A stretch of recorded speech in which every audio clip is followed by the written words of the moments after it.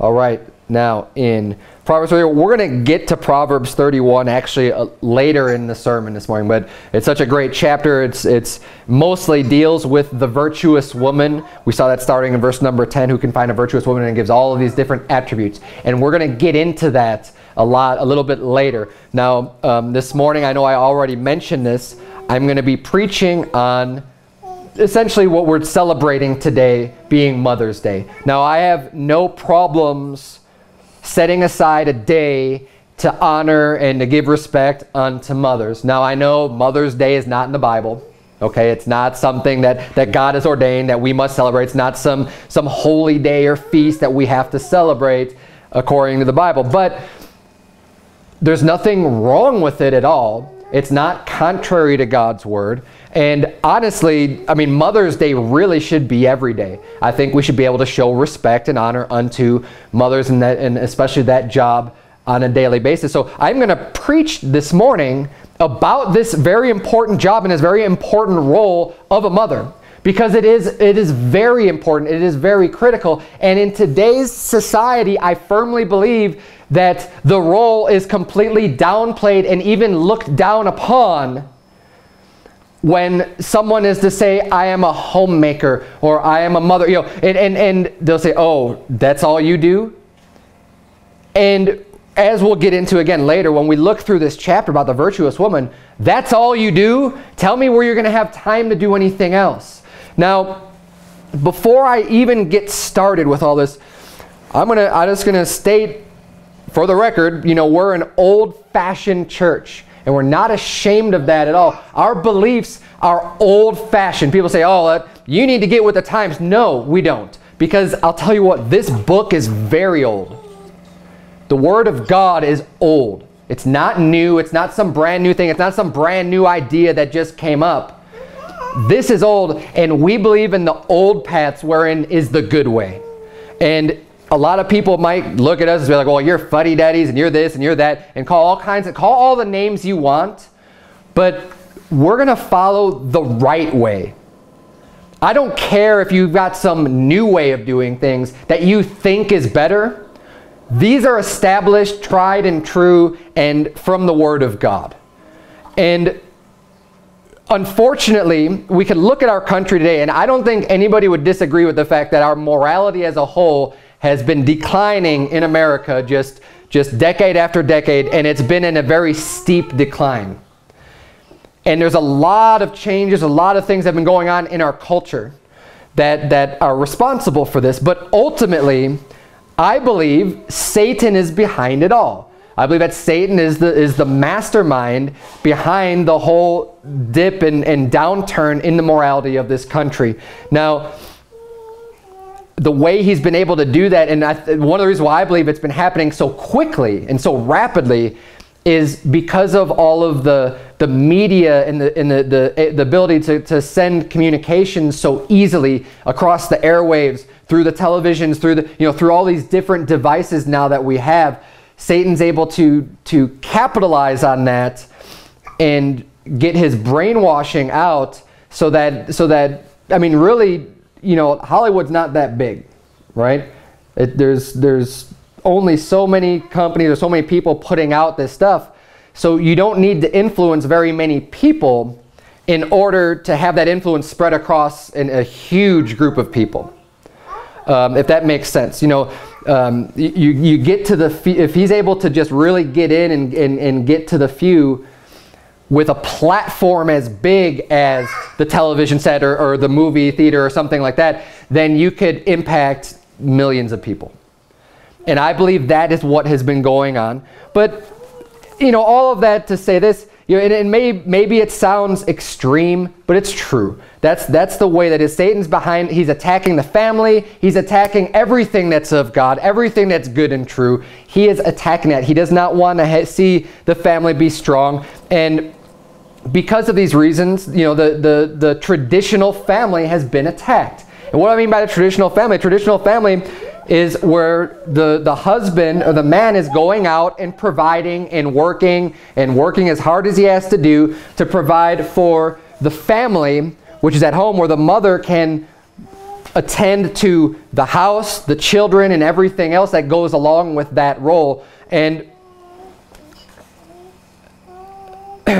we have people today, literally, I've been called the Taliban for my beliefs on the roles of men versus women. And I've mentioned this in the past, but I think it's something that needs to come up pretty frequently in today's society, because we live in a culture where the so-called feminist movement is trying to tell us that women don't really have value unless they become more like men. The feminist movement has been pushing for women to be working more in the workplace, for women to be dressing more in a certain way, you know, all these different things, whatever it may be. I believe it's taking away from the femininity of women, from their God-ordained roles, instead of exalting and praising that, which is what I want to do, and what I'm going to do today, is really emphasizing and exalting and lifting up the role that God has laid out for a woman, because it is no less valuable than that of a man. It's just different. We're different. I mean, for those of us that may be blind and can't see, there are differences even physically between men and women, significant differences. God has given women certain abilities that men don't have, and vice versa. Now, I preached about this last week, about being a different member in the church, right? So we all have different abilities. We all have different gifts that God has given to us, and we need to be able to identify what those are and use those to the maximum, to the utmost, to bring glory unto God. So again, you know, like, not everyone's going to be the pastor. Not everybody is going to play music. Not everyone, you know, there's different things that we could do in the church, and I went over all of that stuff last week. But we shouldn't be worried about the things that God hasn't given to us. We should focus on what God has given to us and magnify that. So, you know, if God hasn't given you the skills to, say, play the piano, it's just, you've tried, you practice, you do all these things, but it's just not really your gift, right?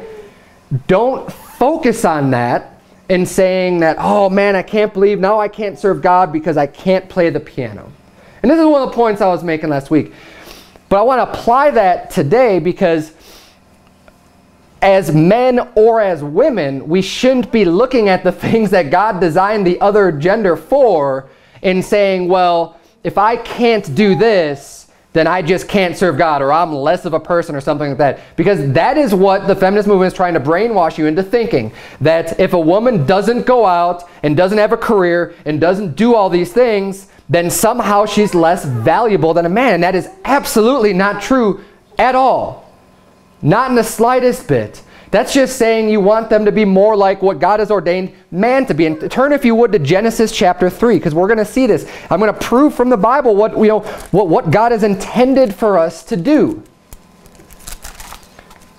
And you know, this might be a silly example, but it might help you also to get the picture what I'm trying to say here. You know, as a man, you shouldn't be all upset and focused on the fact that you can't nurse a child.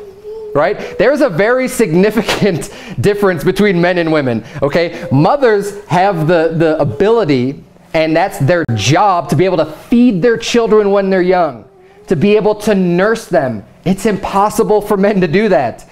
I'm not going to get hung up on the fact that, oh man, I can't take care of my children now because I can't nurse them. Or have some kind of a silly thought like that. Or even just think that, man, you know, I'd really be a much better person if I were able to do this. No. That's not my role. That's not what God has designed me to do. Men are typically, or not just typically, but always, I mean, men are stronger than women. That's the way God has designed men, because He's designed us to work. My wife was just saying this morning, she's like, I don't know how he did it. You know, I moved all the trampoline, I moved all the stuff around by myself. It's because I'm stronger. It's because that's what God has made me to do. God has built me just through His natural way of men being able to have the strength to do those types of things, because that's what we're designed to do, whereas women are designed to do other things. And I know I brought this up in the past before too, but I'm very one task focused. It's hard for me to multitask. But a mother has to be able to multitask. You've got kids running around, you've got food on the stove, you've got this going on and that going on. And women, I found, are way better at multitasking than men are in general. Okay? Now, I'm not going to get hung up on that or caught up on it. It just is the way it is. I'm going to embrace the role that God has given me, and I believe that women should embrace the role that God has given them. We're in Genesis. Look at chapter 3.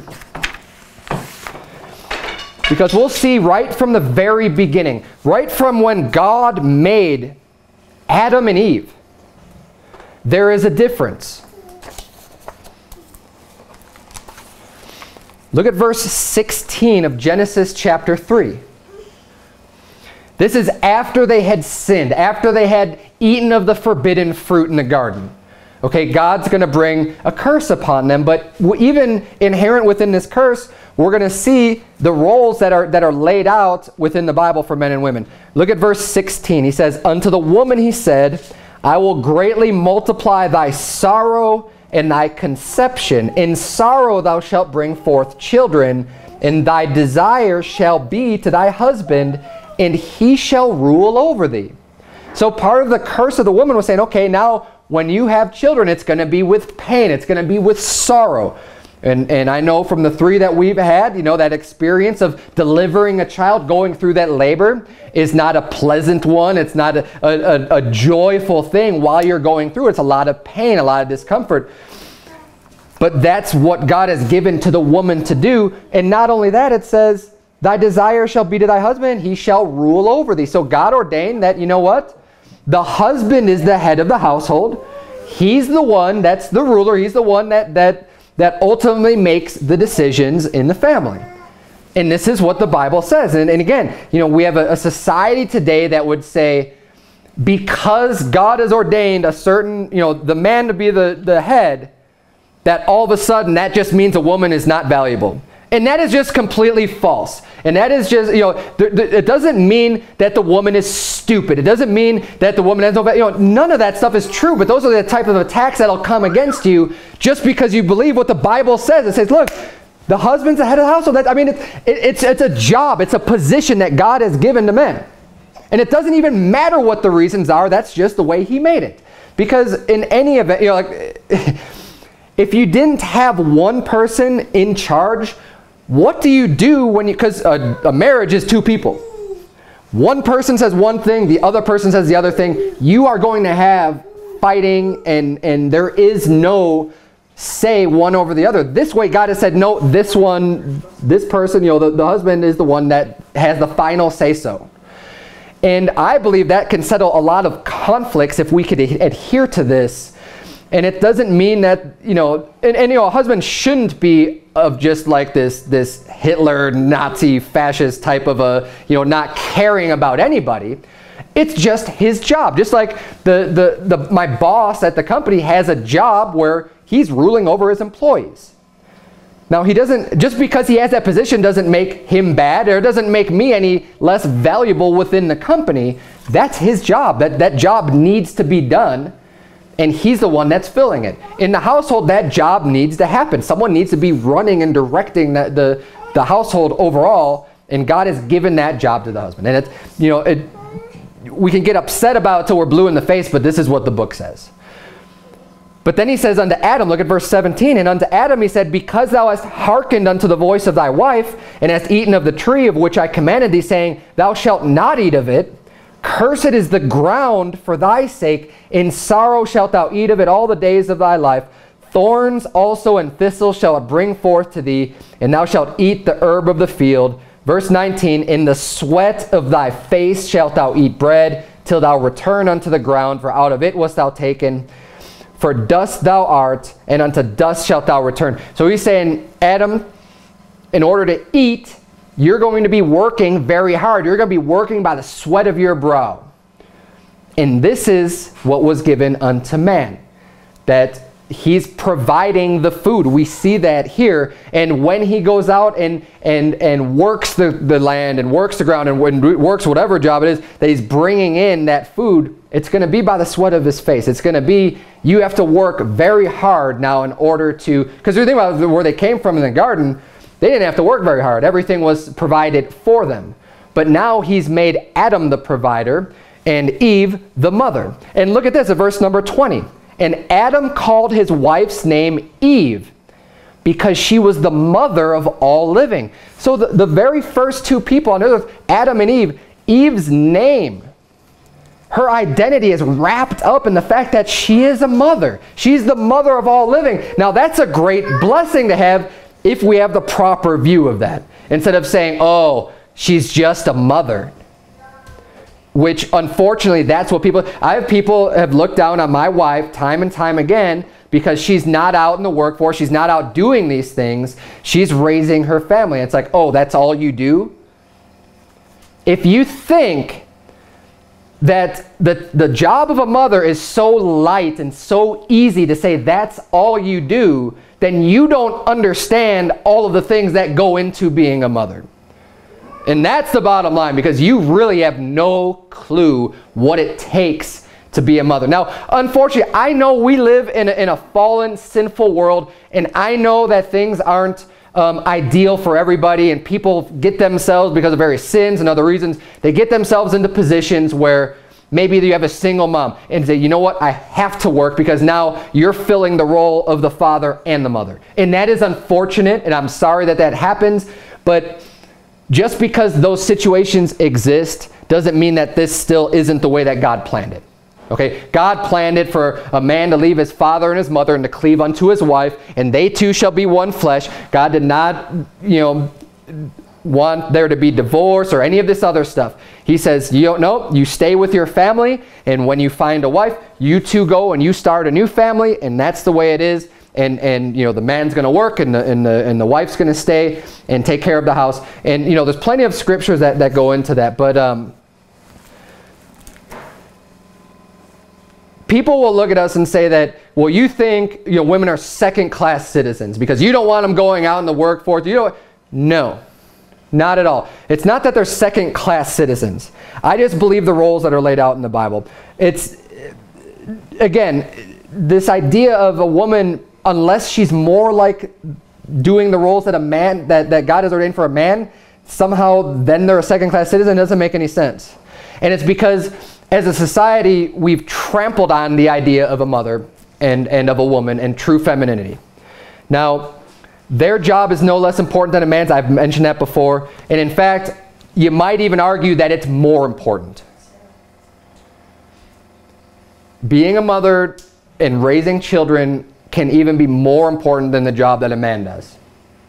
And that can be argued. Now, I don't want to get into this, whose is, the point is that they're both important. Both jobs are very important. Not one shouldn't be looked down upon.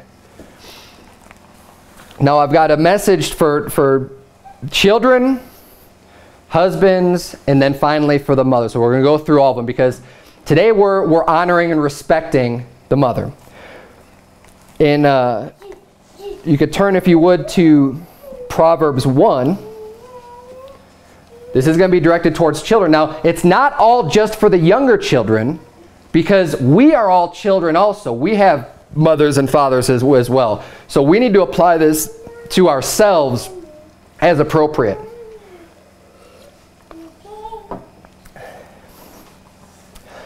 But in Colossians 3, I'll just read this for you. Colossians 3:20 says, "Children, obey your parents in all things, for this is well-pleasing unto the Lord." So kids, if you want to please God, if you want God to be happy with you, the Bible says that you need to obey your parents.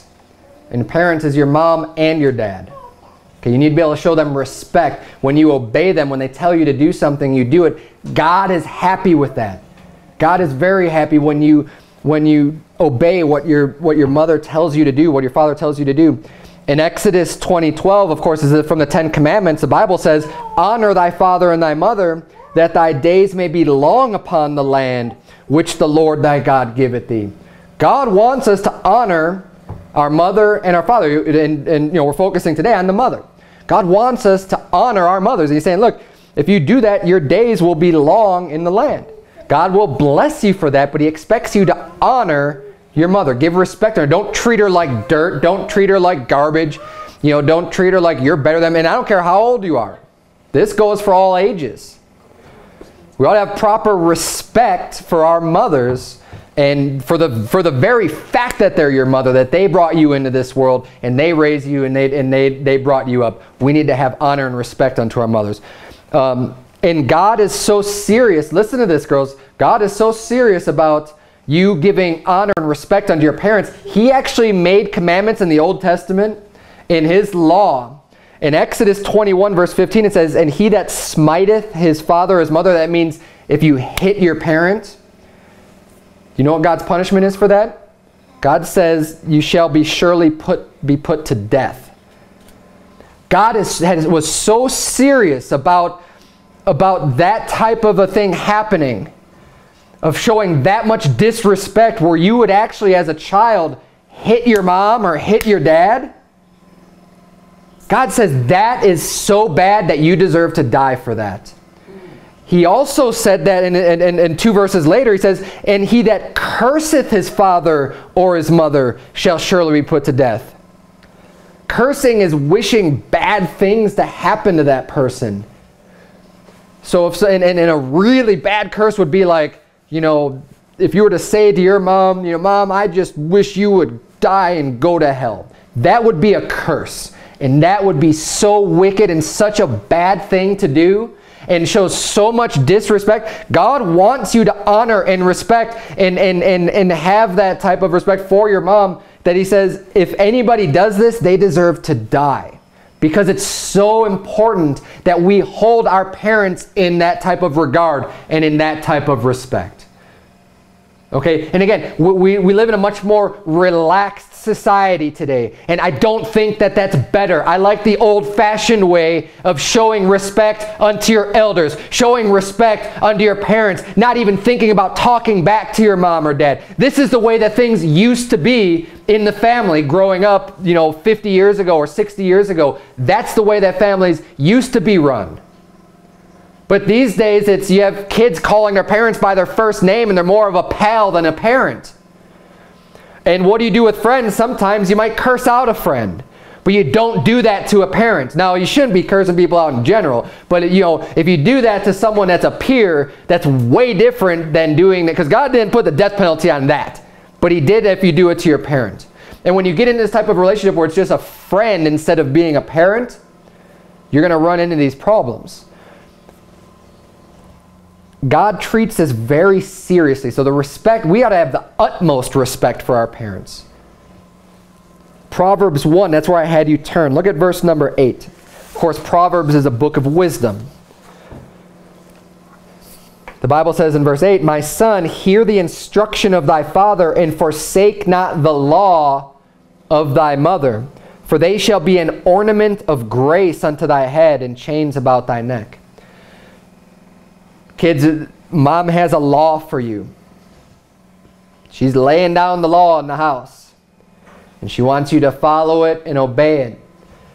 And the Bible says that they shall be an ornament of grace unto thy head. That's a good thing for you.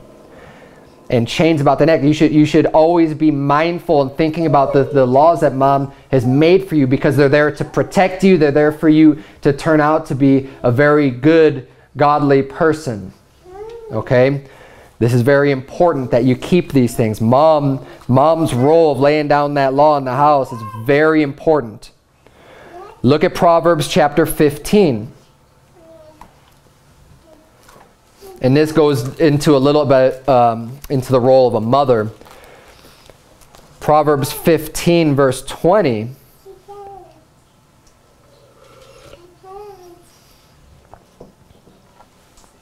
Proverbs 15:20 says, a wise son maketh a glad father, but a foolish man despiseth his mother. So you see someone that despises their mom, that hates their mom. That's a foolish man. That's someone that lacks wisdom. That's someone who lacks understanding if they despise your mother. You ought not to despise your mother. Again, you need to show your mother treat your mother with respect. Turn to Proverbs 19. Proverbs 19, a few chapters over. Proverbs 19 verse 26. Proverbs 19:26 reads, "He that wasteth his father and chaseth away his mother is a son that causeth shame and bringeth reproach." So again, you need to be listening to your mother. Listen to the wisdom that she's trying to give you. Don't just chase her away and not want to have anything to do with her and despise her and treat her like she's dumb or doesn't know anything. No. You need to listen to her and not chase her away. Otherwise, you're going to be a child that causes shame and will bring reproach. And then look at Proverbs chapter 30.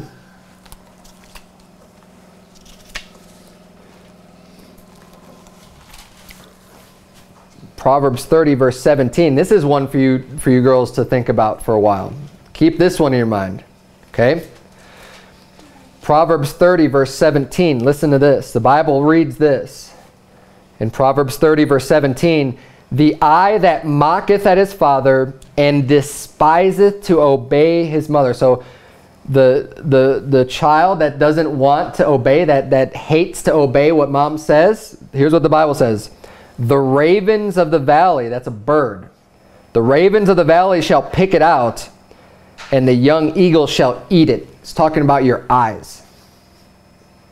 That doesn't sound like a very fun thing. Okay? So we need to not hate to obey mom. You need to love your mom and respect the rules that she puts forth for you, and understand that she loves you and wants the best for you. And that you need to obey and respect mom, because mom knows what's better for you than you do. And that's kind of an interesting verse in the Bible, but you know, this is a curse that will come upon you if you decide not to listen to mom and not to obey your mom. Now for the husbands, I'll just read this for you for sake of time. In 1 Peter chapter 3 verse 7, the Bible says, "Likewise ye husbands, dwell with them according to knowledge," talking about the wife, "giving honor unto the wife as unto the weaker vessel, and as being heirs together of the grace of life, that your prayers be not hindered." Now, does this sound like the Bible is teaching that the husband ought to put his wife down and to treat her like she's second class and to treat her like she's not important at all? On the contrary, that's why he says, husbands, give honor unto the wife. Now it says here, as unto the weaker vessel. Yes, she is weaker. She's physically not as capable as you are, but you need to still show the love to her. Don't disregard her, but honor that. Honor your wife. Respect your wife for that. And as being heirs together of the grace of life. Look, you're both children of God. You're both saved. You're going to be heirs together of the grace of life. And the Bible says that in Christ there is neither male nor female. There's neither bond nor free. Okay, so if there's neither male nor female, you're not, just because you are in charge of the household now on this earth, doesn't mean you're any better, because once this is done away with, there is neither male or female. You're going to be, you're on equal footing in that regard. You don't have the same family structure to be the head of anymore. And you're heirs together of the grace of life. He says that your prayers be not hindered. And then also in Ephesians chapter 5, and I brought this up last week as well, but it's a great point that we can't overlook. In Ephesians chapter 5, this is where the Bible lays out, wives, submit yourselves unto your own husbands as unto the Lord, for the husband is the head of the wife. This lays out the design for the family, the husband and the wife. As I was preaching about earlier, there's just more evidence of why it's scriptural. In Ephesians chapter 5, verse 24 says, "Therefore, as the church is subject unto Christ, so let the wives be their own husbands in everything. Husbands, love your wives, even as Christ also loved the church and gave himself for it, that he might sanctify and cleanse it with the washing of water by the word, that he might present it to himself a glorious church, not having spot or wrinkle or any such thing, but that it should be holy and without blemish. So ought men to love their wives as their own bodies. He that loveth his wife loveth himself." Again, proving that we don't look down upon women. We love them. As my wife, I love my wife. I love her as myself, or at least I ought to.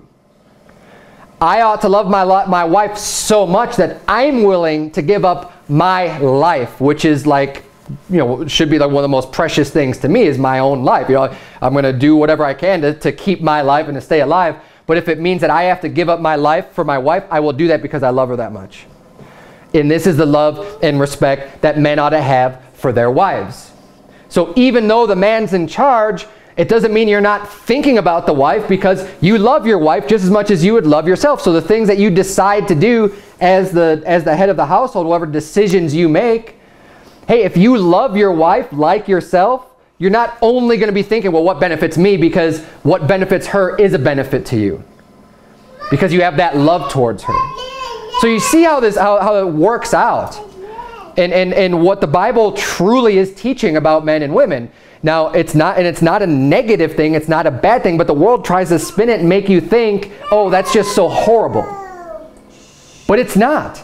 It's not horrible at all. She's doing the job that she was designed and meant to do. She can do that job better than I can do it. Just like the jobs that I do, I can do better than her if we're doing according to what the Bible has laid out for us to do. And the job of raising children is extremely important. It's extremely important. Now we're going to get to the mothers, the message to the mothers. Are you still in Proverbs? Flip back. I think the last place we have is Proverbs 30. Go back to Proverbs 29. We're going to wrap it up with this.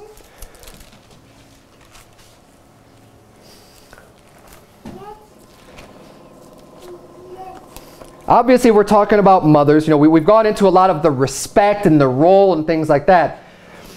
But being a mother means you've had children, right? Not all women are mothers. If you have a mother, you had children. And the reason why the job of a mother specifically is so important is because you're raising those children.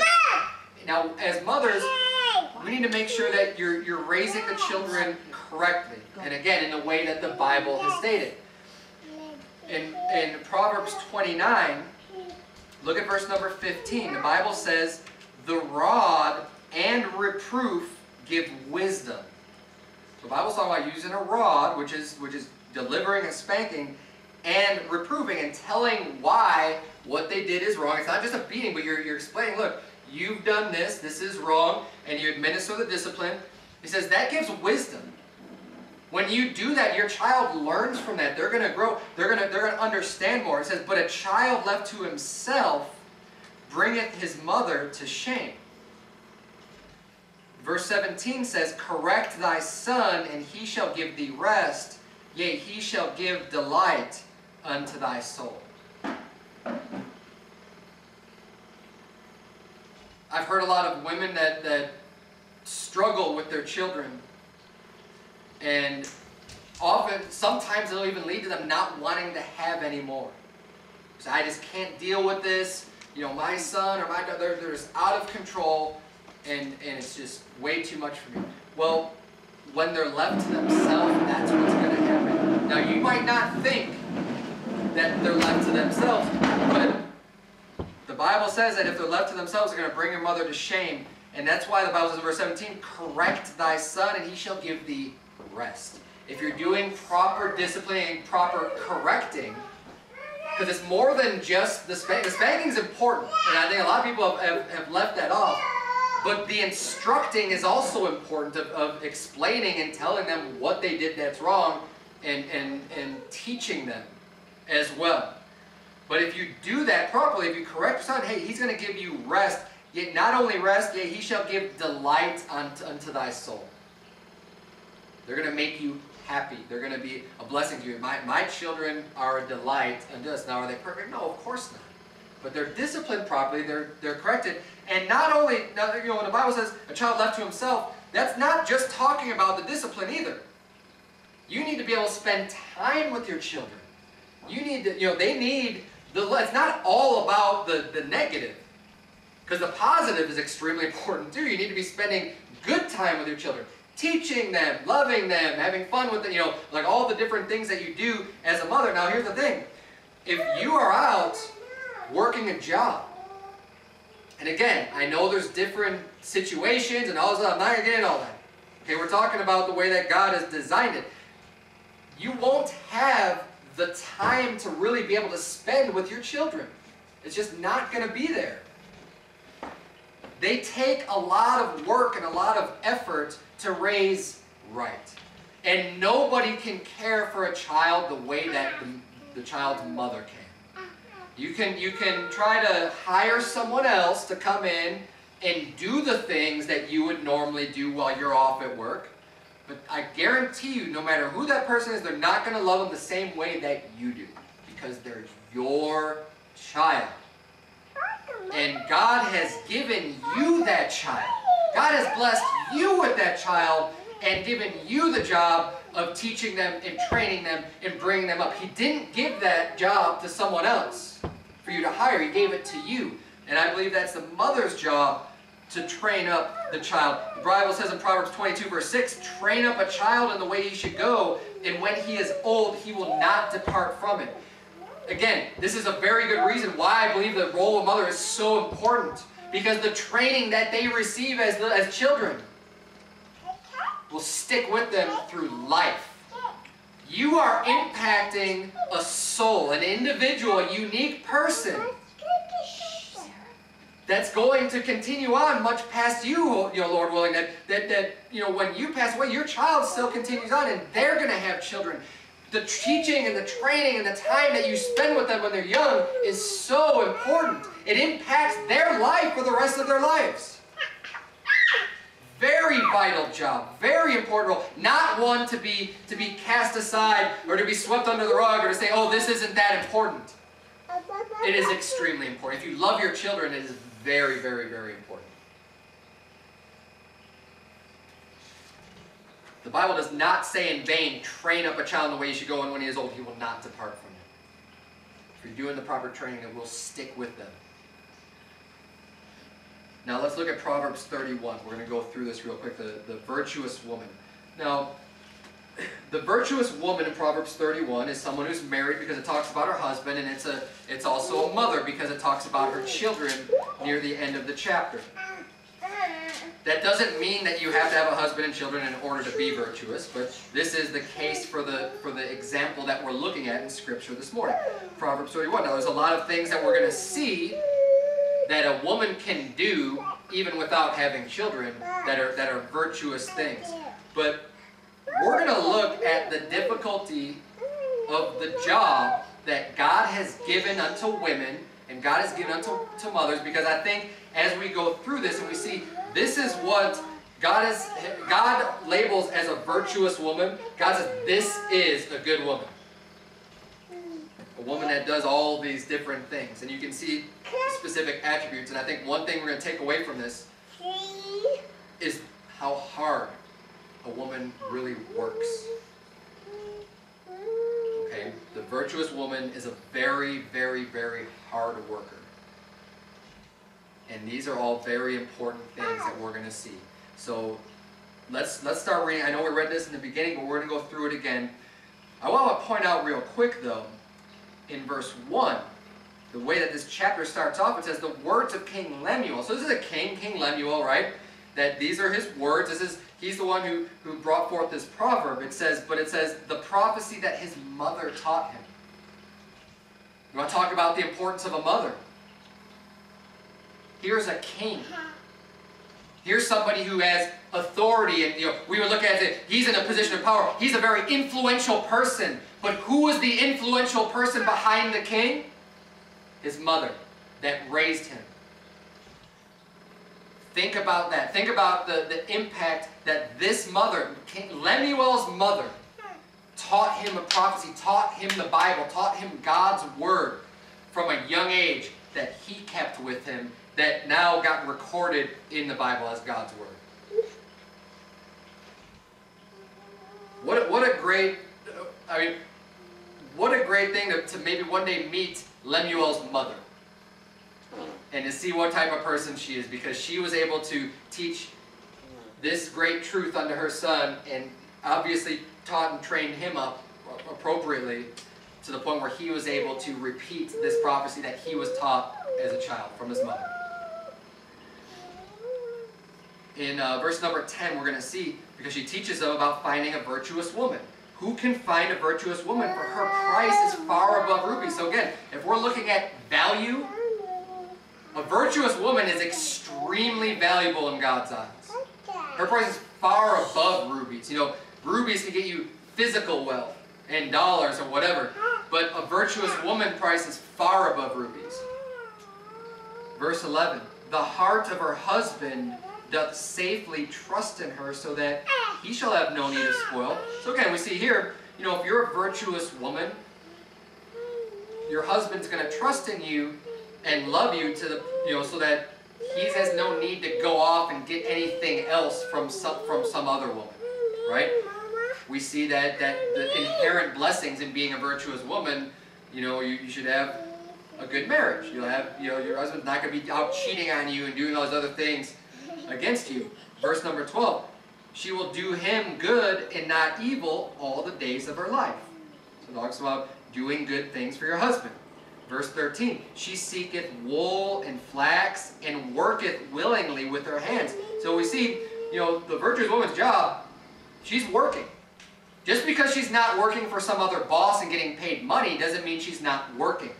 The Bible says right here, she looks for the materials, the wool, the flax, and works willingly with her hands. She is like the merchant ship, she bringeth her food from afar. She riseth also while it is yet night. Just about getting up really early in the morning and providing food. That's what giving meat to her household is, and a portion to her maidens. It says, you know, she's getting up early before dawn, making sure all the food is prepared. It's a good meal. It's not some, you know, running through McDonald's and bringing food back to your household, because in order to make a good meal, it takes time. It says here she's getting up early. She's providing the meal, her household with food. She considereth a field and buyeth it. With the fruit of her hand she planted the vegetables. She's out working in a vineyard, you know, growing some of her own vegetables and things like that, and fruits. Verse 17, she girdeth her loins with strength and strengtheneth her arms. So a virtuous woman, you know, is not a weakling.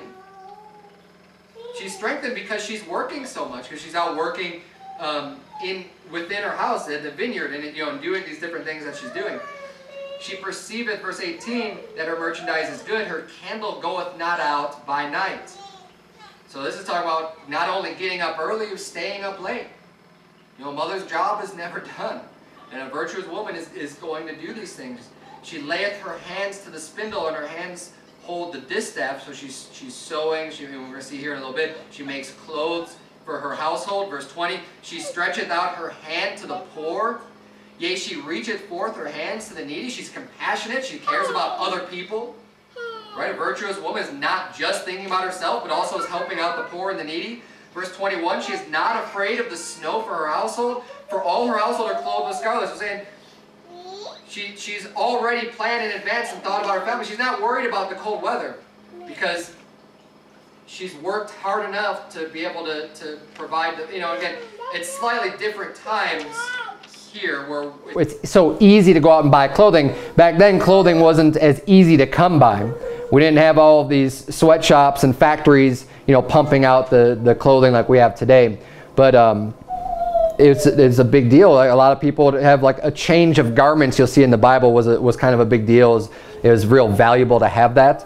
And you know, here we see that the virtuous woman is making that type of clothing, and making it so that you will be warm even in the winter. Verse 22, she maketh herself coverings of tapestry. Her clothing is silk and purple. Her husband is known in the gates, when he sitteth among the elders of the land. She maketh fine linen, and selleth it, and delivereth girdles unto the merchant. Strength and honor are her clothing, and she shall rejoice in time to come. She openeth her mouth with wisdom.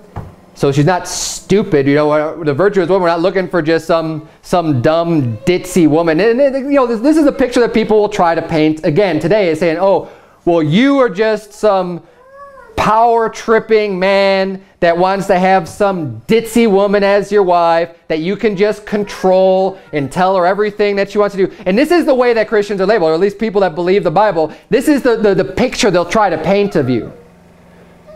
But this couldn't be farther from the truth. A godly man wants a virtuous woman. A virtuous woman is smart. She's compassionate. She works hard. And she does a lot for her family. And is a very good person all the way around. She has wisdom. So she openeth her mouth with wisdom, and in her tongue is the law of kindness. She looketh well to the ways of her household, and eateth not the bread of idleness. So a virtuous woman is not going to be idle and sitting around doing nothing and sitting on a computer and sitting, just wasting her time. She's not wasting her time. She's using her time very well. And it says in verse 28, her children arise up and call her blessed. Her husband also, and he praiseth her. Showing honor and respect unto that important job of being a mother. The children should respect it. The husband should respect it, because it's a very thankworthy and a very important job to be done. And you can see already all of this work. Staying up late, making food, making clothing, doing, all of this stuff. Making sure all this stuff, making sure all the needs of your family are met, in the sense that, okay, well, we're going to be clothed, we're going to have this and that, we're going to have food, and doing all of these things that would be heard, fall into her realm. Verse 29, many daughters have done virtuously, but thou excellest them all. Favor is deceitful and beauty is vain, but a woman that feareth the Lord, she shall be praised. Give her of the fruit of her hands, and let her own works praise her in the gates. A mother's job, a virtuous woman, a virtuous mother's job is very thankful. It's very hard. It's very difficult. And we're recognizing that today, because it's important and it's difficult. It's not easy. And we should not be looking down upon mothers who aren't going to work and just saying, oh, well, that's all you do. And it really amuses me to hear people still have that type of a mindset when they hear that my wife doesn't go off to a job. As if, oh yeah, it must be nice. Yeah, she's just kicking back on the couch and just popping bonbons and watching TV because she doesn't have to go off to work. Yeah, right. I work from home, so I know that that's not the truth. I know that there's always messes to clean up, there's food to be made, there's all kinds of stuff going on that a mother is doing and is extremely busy. And I thank God that even in today's culture, because I know we live in a totally messed up society where now it's difficult to even survive off of one income. It's very difficult. I understand that's why some people have chosen to have both, mother and father out working, because it's so hard. But God has blessed us. We're not some rich family, but who cares? We are rich in what matters. We're not rich in the financial element, but we're rich in the things that truly matter, in the things of God. We have a very loving family, and I believe a lot of that has to do with the fact that we're doing things the way that the Bible laid out to the best of our abilities. Are we perfect? No. But if we can follow God's plan and do things the way that He's laid out for us, it'll work out. And you'll truly understand that children are a blessing and not a curse, as some people might think. They are a true blessing. But we want to thank all the mothers that are here today and for the very difficult job that you have. Let's bow our heads and have a word of prayer.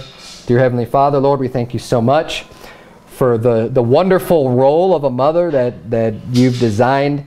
God, I feel bad for children that don't have a mother or don't have a father. They're truly missing out, dear God, because you've created us so differently. We learn a lot from both, from the father and from the mother. I believe they're both equally important in a child's life. But today we want to recognize the fact that the mother's job is very difficult. And we pray that you would please strengthen the mothers that are here today that have a lot of work still to do. And that you would please just help us to model our life off of what your word says, and to be able to not worry about ridicule or anything that the world might bring at us, dear God, in their lack of understanding and their lack of wisdom in this godless society that will mock at your words. But help us to be able to look past that, be strong in our faith, and to know that what we're doing is right, because you've laid out what we're supposed to be doing. And it's in Jesus' name we pray. Amen.